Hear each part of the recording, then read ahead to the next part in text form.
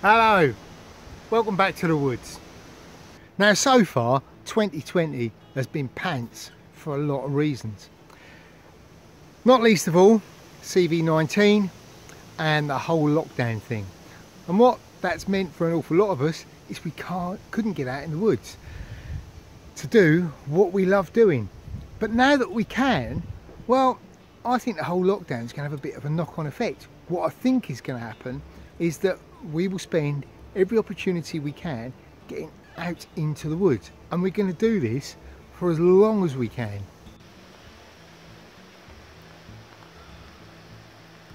And when I say for as long as we can, I mean into the winter, because let's face it, for an awful lot of people, bushcraft tends to be a warmer weather activity.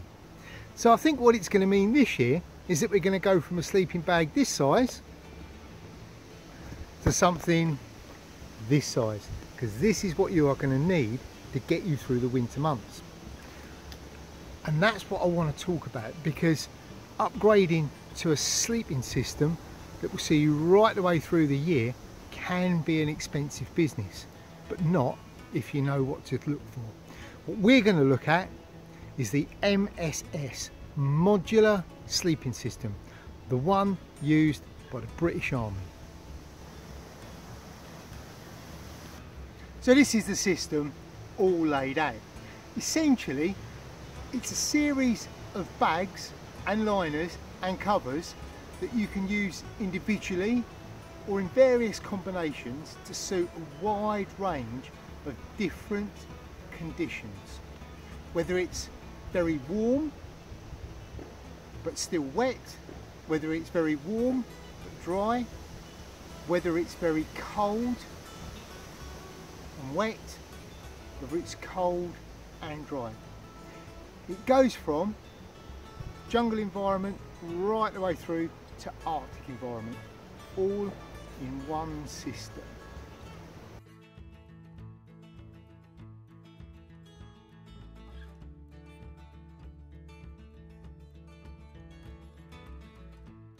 So here we have the system all laid out. The bag I've got on the top is the medium modular bag, and this is the main bag. If you're in a temperate environment, this will see you through the whole year pretty much, unless it's really warm, in which case this is too hot to use and you might want something lighter. But for everything else, this is pretty good.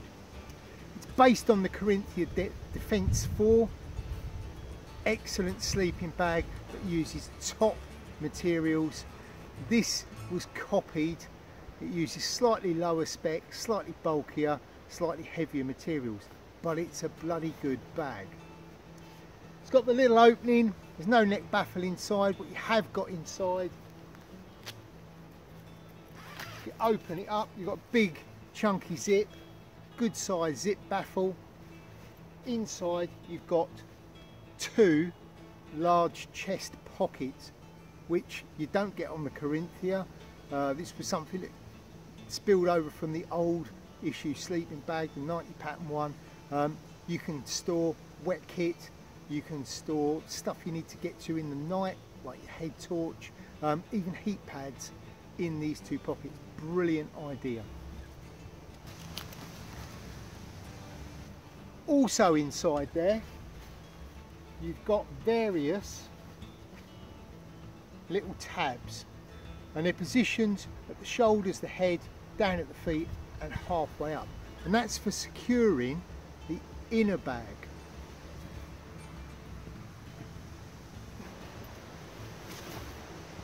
And this one is the inner bag, the lightweight bag or jungle bag, designed for use in warm weather. It's quite a nice compact bit of kit, and to be honest, I find this with a silk liner, which I tend to use my Morse scarf as my liner in either bag, and perhaps a little lightweight fleece liner with the bivvy bag, is good for pretty much all conditions outside of winter. It's got a couple of nice little features. It's got bug net in the front. Now, it's not the no-see-em netting, the very fine stuff, but it's not bad. Certainly for use in the UK, I found this absolutely great.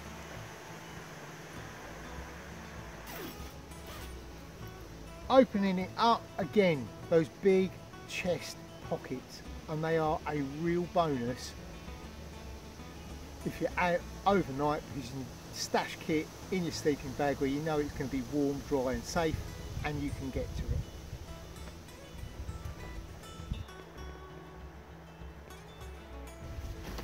Under that we've got the bivvy bag, or its correct designation is breathable sleeping bag cover. This one is one of the old DPM ones. The new MTP, it's just a different camouflage pattern, is identical, however this one is the old one in DPM. It was the one I could get hold of. A great big, some people say a bit bulky bit of kit, but it is absolutely bomb proof. No zip to let in water. It's a big solid sleeping bag cover, and it is very, very good.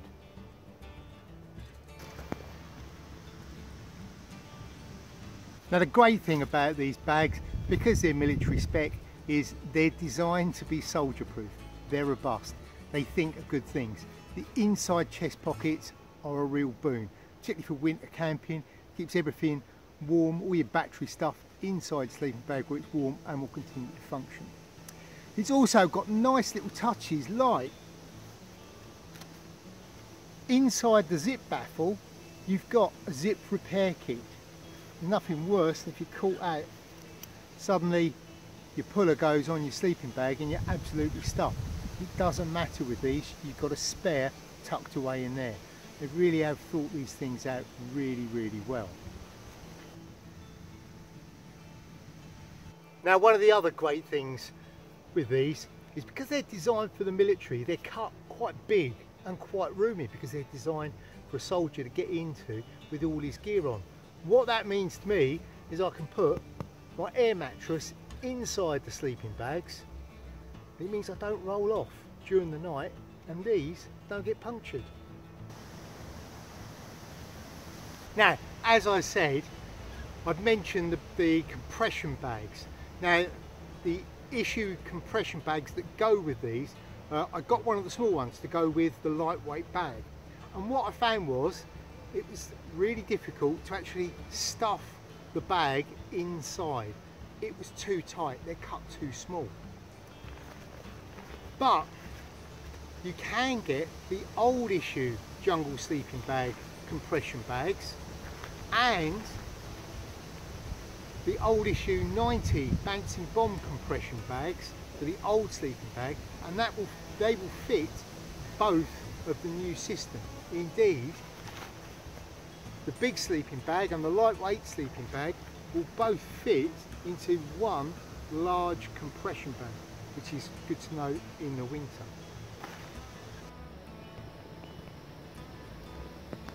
The other fantastic thing about these is, while they are quite bulky and quite heavy, they are also incredibly cheap. A Community of Defence for, well, it's going to cost you over £100. These I checked round 30, 35 on eBay and from your local army surplus store, and that's for a brand new item. I don't think they come with the stuff sacks. That is something that has to be bought extra, but a little bit more about those in a bit. The inner bag costs about the same. I've seen them brand new for as little as £30, which is not a whole lot of money for a sleeping bag. You put the two of these together, it only still comes in at less than £70, which for a sleeping bag which will take you through the summer, through the autumn, into the winter and into the extreme, because you can marry the two sleeping bags up using the ribbons inside, and suddenly you've got a sleeping bag that's going to take you well down into the minuses, so you could sleep out when there's snow on the ground, very cold temperatures in this system. That's what it's designed to do. The bivvy bag, sleeping bag cover, again, you can pay a lot of money for a bivvy bag. These ones 40, 50 pounds, and you're getting a very good quality, excellent bivvy bag that is part of a very good system. Put the whole lot together, and for less than about 130 quid you have got this fantastic sleep system.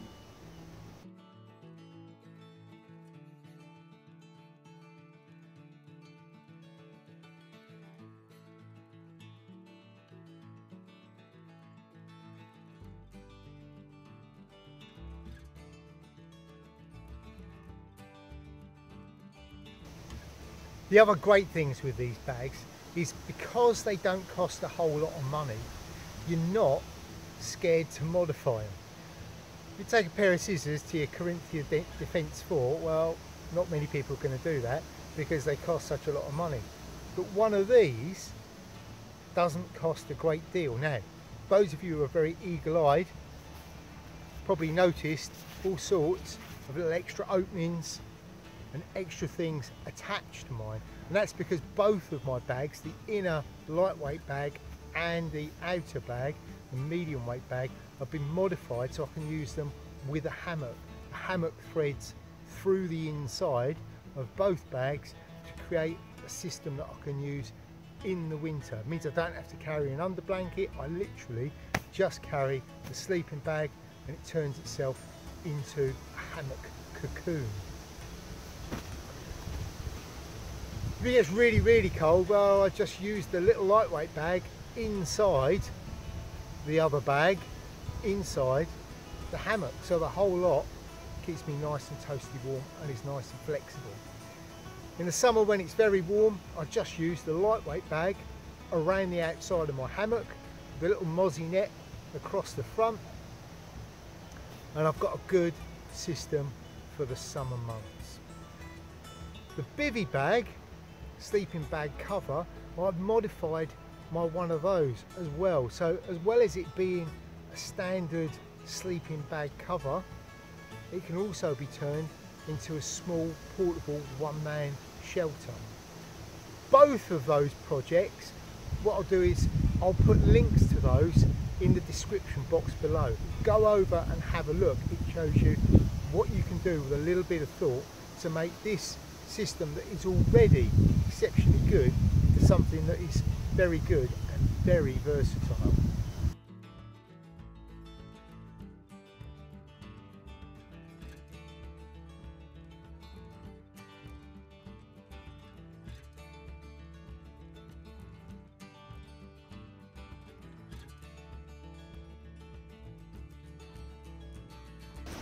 So there you go.